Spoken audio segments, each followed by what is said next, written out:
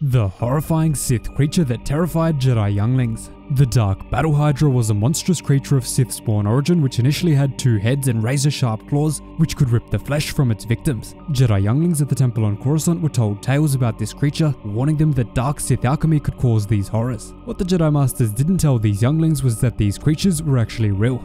Many hundreds of years before the Clone Wars, these creatures were created by a Sith Lord who wanted to experiment with dark alchemy and accidentally unleashed a version of the beast which would grow back 4 heads when one was cut off. Although the creature was used as a cautionary tale to young Jedi to stay away from the dark side, the beast did actually reappear to the students of Luke's Jedi Academy many years later, but it was soundly defeated. Subscribe for more.